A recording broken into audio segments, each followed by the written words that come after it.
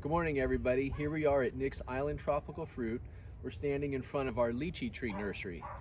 When we make our air layers and when we take them off the trees and pot them up, this is where we let them grow into bigger trees. And so we're here today to answer one of the most commonly asked questions that we have about lychee trees is, how big does a lychee tree have to be before it starts to fruit? And we're going to show you over here. So first of all, it helps to understand how lychee trees are propagated. Most of the time they're propagated by the technique of air layering, where you're simply taking a branch off of a tree, rooting it and putting it in a pot. So that particular branch that you've taken off the tree may have already been a fruit producing branch that you happen to air layer. So what we can see over here is a Mauritius air layer. This air layer is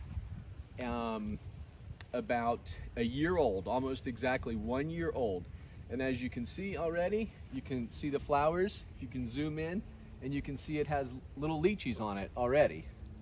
So this is a 1 year old, quote, tree, if you want to call it that.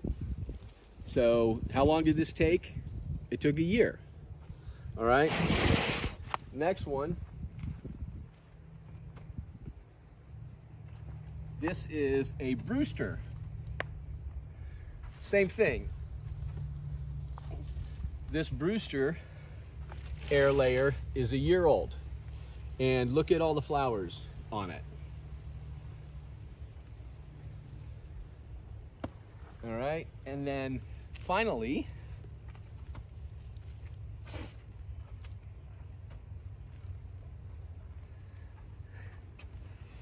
here's the smallest. This is actually a sweetheart lychee.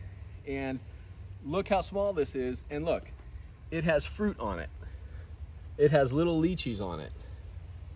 So to answer your question, how big does a lychee tree have to be?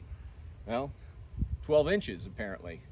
And it all has to do with the way the tree was propagated. If it was propagated by seed, which I don't do because I don't know anything about that, it may take longer, but air layer is definitely the quickest way to get a fruiting lychee tree. All right, thank you.